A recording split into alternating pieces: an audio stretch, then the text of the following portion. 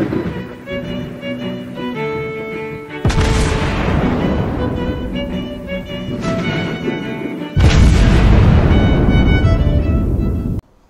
everyone, and welcome back to World of Warships Blitz with Terry.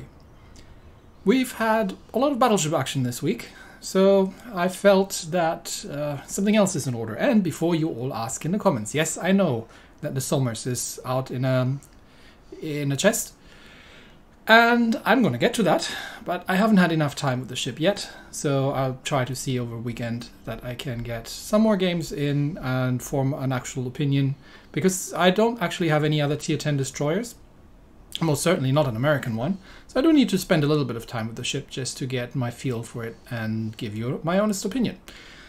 In the meantime, we'll be looking at cruisers, as more specifically at the Algérie, the tier 7 French tactical cruiser. Now, the Algérie was, well, an actual French cruiser. She was actually built, and she's generally considered one of the most advanced designs of the time. She didn't get to do anything because, well, the French kinda got overrun by the Germans, rather surprisingly, which meant that most of the French fleet was either being bombed by the British or was sitting in Toulon with the Vichy, under the Vichy French government, which was officially neutral. Eventually, towards the later part of the Second World War, the Americans invaded North Africa. Well, the British were fighting the Germans in North Africa for quite a while, but eventually the Americans joined the party, which we have actually talked about recently with the Massachusetts, because she had a fight with one of Jean Bart's turrets that she won. So the Germans concluded that given that's going on, and one of the French, I think one of the French admirals actually defected, they would very much like to take over the French fleet that was sitting there. The French obviously realized what was going to happen and decided, nope, before that's going to happen, we are going to sink them. Hopefully we can sink them in such a way that we can actually unsink them later on when the whole thing is over and keep using them. So they did plant charges in the ships and were planning to open up valves and everything such that they would sink. They wouldn't actually keel over and then sink like that, but such that they would just actually sink down a little bit into the water, such that the Germans couldn't use them. And later on, it would just be a matter of lifting them out again, getting the water gone, and making use. Well, obviously the Germans had sent some tanks and some troops, who were then asking politely the French to not be doing that. And the French were a little bit procrastinating, claiming bureaucracy and not being responsible and looking for superior officers and paperwork. So while they were keeping the Germans busy, they set the charges. And in case of the Algérie, the Germans actually made it onto the ship and asked the French not to sink her. But the French had already set the charges, so they politely informed the Germans that the ship was about to blow up. And then everybody left, and then she sunk. Well, so much for that. Later during the war, I think the Italians actually tried to get their hands on her and actually make her usable again, but it didn't really work out. They wouldn't have had the fuel for it anyway. So the Algérie really never really got to be tried in the war, but she is generally described also here in the game as a very modern and advanced heavy cruiser, especially in terms of armor. So there's this, she has a very powerful armor thing going on. Well, she might, but we don't obviously know where exactly the Citadel sits in this ship, but I can tell you that this ship, armor or not, will absolutely get you deleted by battleship shells. The Citadel has to be sitting very, very high above the water, such that if you are getting hit, you are getting Citadeled very easily. In terms of, well, other things, we've got a very average kind of survivability for this tier. 27,000 hit points is okay. Everything else is pretty average. She is decently maneuverable. and she is decently quick with 31 knots as a base speed, especially if you actually have the engine accelerator running, because you do get an engine accelerator in these ships. The guns is where it's all at. So with she gets 8 guns, 4 twin turrets, and while they are a little bit of a step down in terms of fire, just setting fires from the absolutely excellent Galissonière and Premium de Grasse at tier 6 with the 150s, or the Bayard at tier 8, these are not bad guns.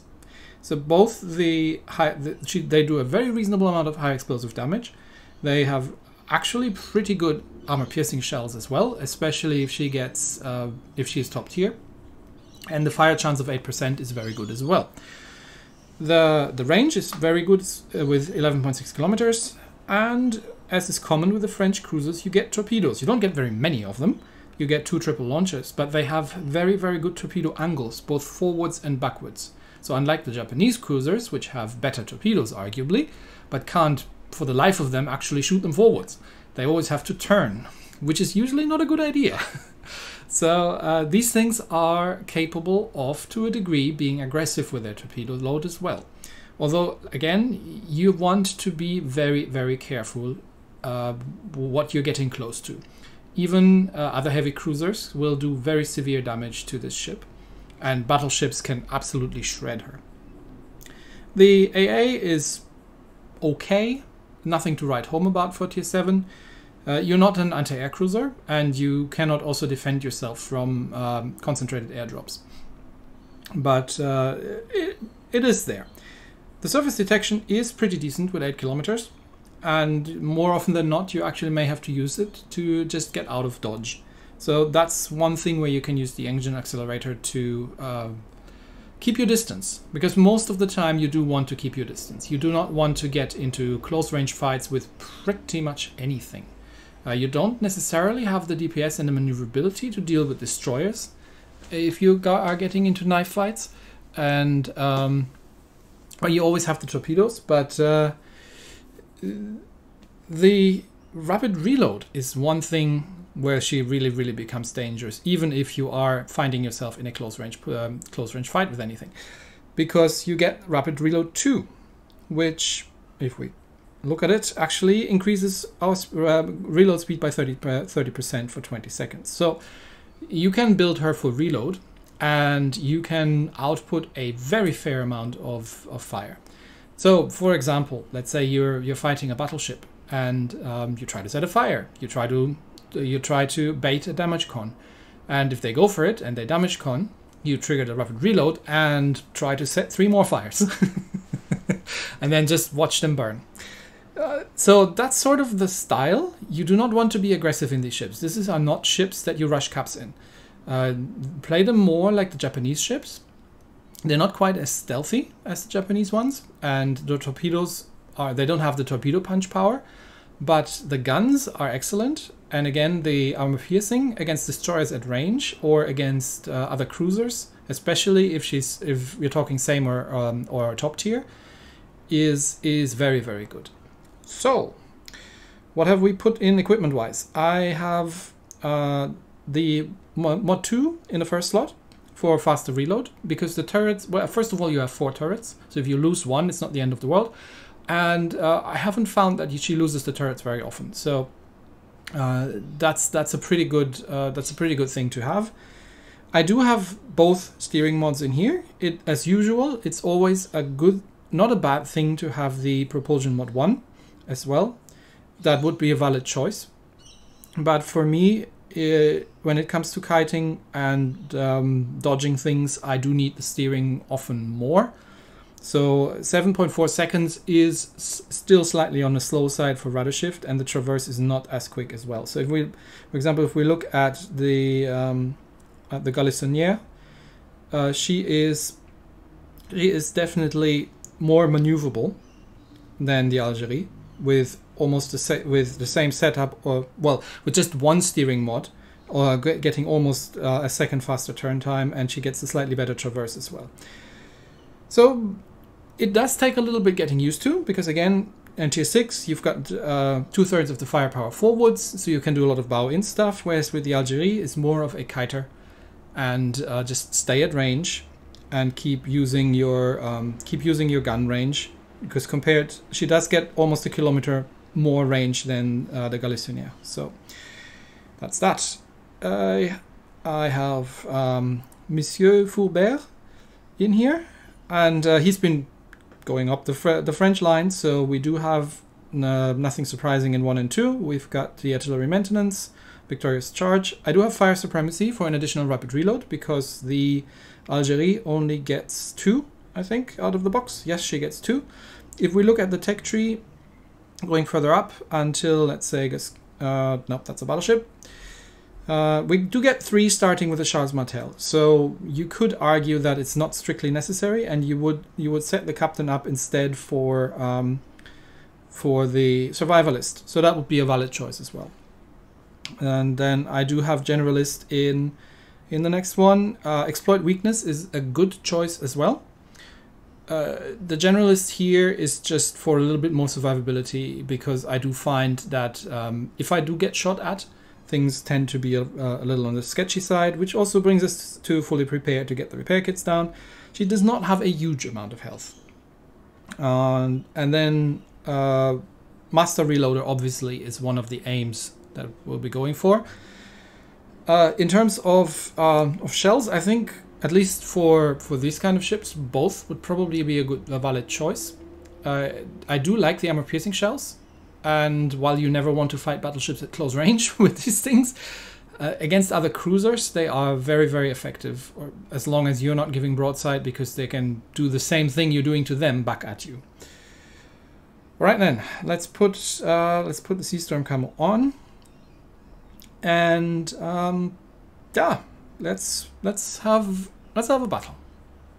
So these were literally 2 battles I played after lunch. I figured after lunch I'll have a bit of a break and maybe play 1 or 2 battles in the Algérie and see if I can get something to show what the ship can do and where the weaknesses of the ship lie. So I'm generally picking battles. I play a couple of battles, and I'm generally picking those that are demonstrating the best where the ship's strength and weaknesses lie. In this case, we are top tier, playing on Bay of Storms, which is one of my favorite maps, really. And we do have a couple of cruisers on the enemy team, 2 battleships, and a Fushun. So, let's go. Again, in the Algérie, you do not want to take point. Just because the ship is fragile. And she does tend to take citadel damage, especially against battleships. So, you want to play her at long range against battleships. We have a destroyer here with us. There's an Acasta, so that one can go spotting. And I'm gonna hang left a little bit. I'm gonna switch her over to the high explosive for now, because what we're going to be seeing first is probably battleships. So most likely at range we want to be using the high explosive against battleships. See if we can set a fire against other cruisers, at long range probably as well, but at closer range, especially light cruisers, we can do some serious damage with the armor piercing. So engine boost up, and she does almost 36, yeah, 35.5 knots with the engine boost up. Okay, we've got 1 cruiser spotted. There's the Atlanta. So very lightly armored cruiser. Let's get the high explosive out, switch back to the armor piercing, and see what we can see. Okay, there's the Fushun. See what we can do against an Atlanta from this at almost 10 kilometers. But I do want to keep my distance here. And yeah, some semi-pens against the Atlanta. So you see at these extremely long ranges, the armor piercing starts losing its effectiveness. Against destroyers, on the other hand, like that Fushun over there, that's a completely different story. And who else do we have? We don't want to rush too far ahead, but so far nobody seems to be shooting back at us. Okay, the Fushun's gone undetected. I'm out of torpedo range of the Fushun, so I don't really have to worry about that one. There's Galissonière, unless Fushun does a run up. And there we go. There's the first citadel. So at this range, against these extremely lightly armored light cruisers, we can do a very serious amount of damage. There's the next citadel. These torpedo angles are absolutely excellent. So she can shoot from... There's no need to give broadsides. I'm just going to put her in reverse, just in case the Fushun has been torping, because he has been unspotted for a little bit. And just angling away against the Galissonière. So, I mean, he's using high explosive anyway, so it doesn't really matter all that much. But see if we can get another citadel. We can get a good set of full pens. Is he running into one of my torps? Yep, he is running into one of my torpedoes. And now this is probably a very, very dead Galissonière. While he has done some damage to me. Okay, these should be Galissonière torps. Well, or Atlanta torps, not sure. While he has done some damage. No, Atlanta has 4, doesn't he? Oh, there come the Fusion torps. Yeah, okay, I'm out of range. So it's all good. Well, yeah, and that is what happens when a Fuso shoots at you.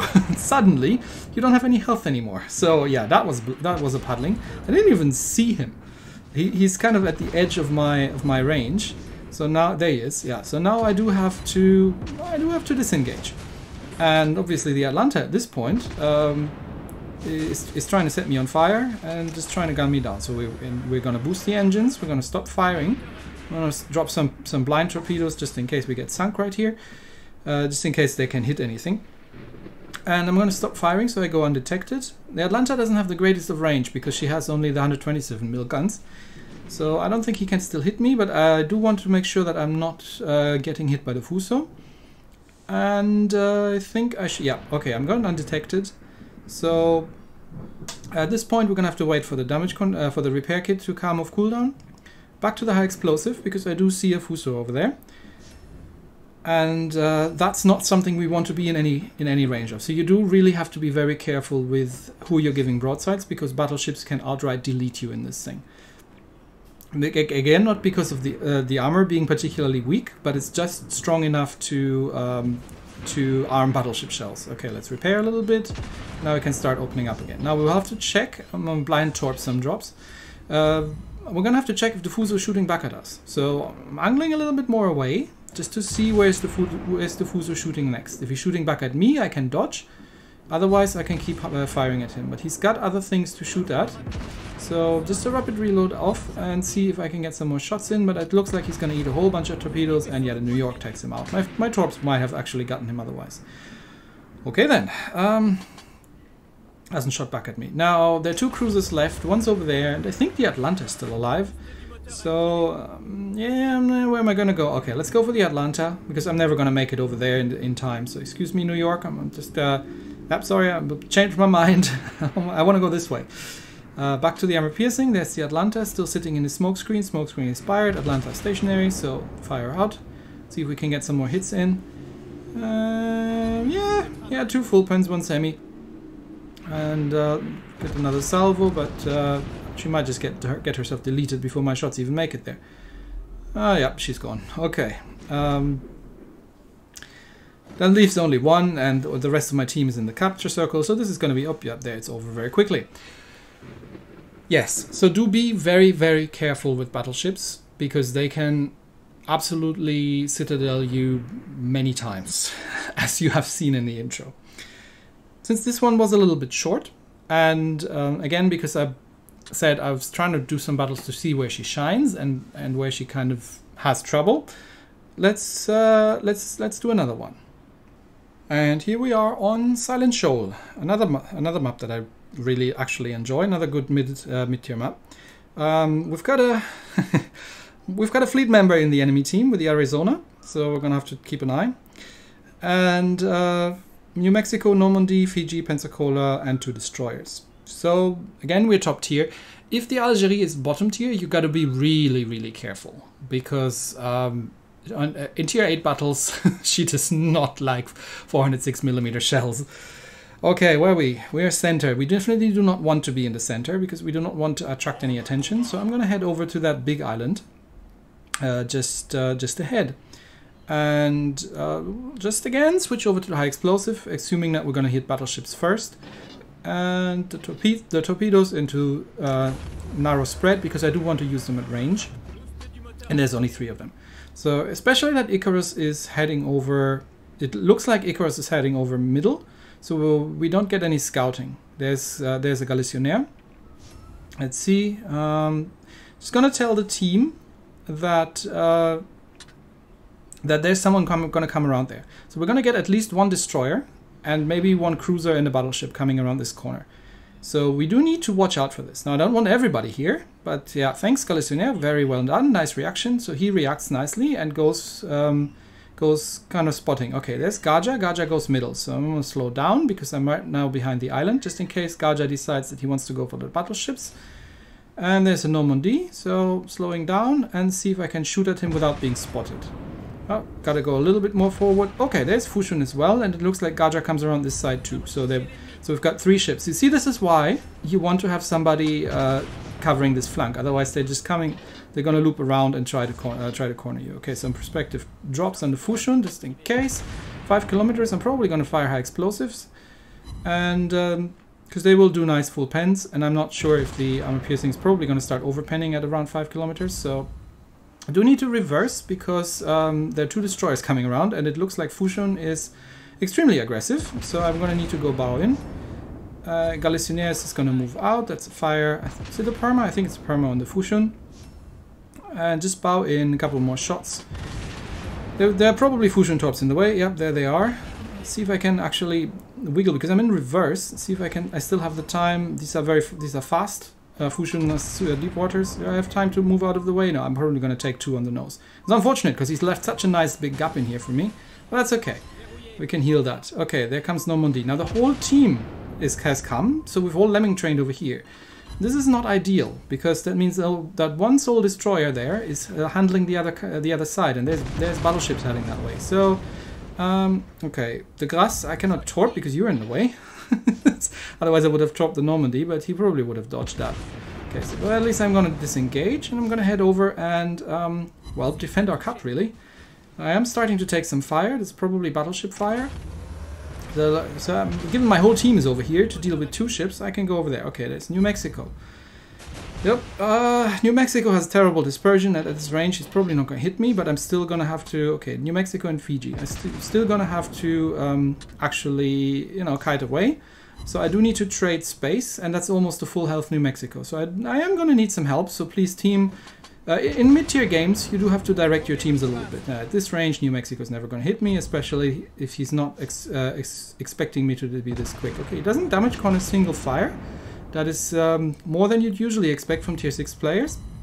How about 2? Are you damage conning 2? Yep, you're damage conning 2. Okay, so now it's just a matter of setting him on fire again and getting these perma fires going. There comes another salvo. I'm on in reverse. Even without the acceleration mod, I can dodge under these shells. And just gonna reverse and keep the ship mostly angled such that I'm only giving my rear, and then just wheel a bit around, get the front turret firing, and then turn around the other side again, just to see that I am staying well away from his fire. Okay, that's 1 perma, and he's no longer shooting at me. So at this point I can just even the ship out, because if he's not shooting at me, then there's no need for me to dodge it. There's another perma fire.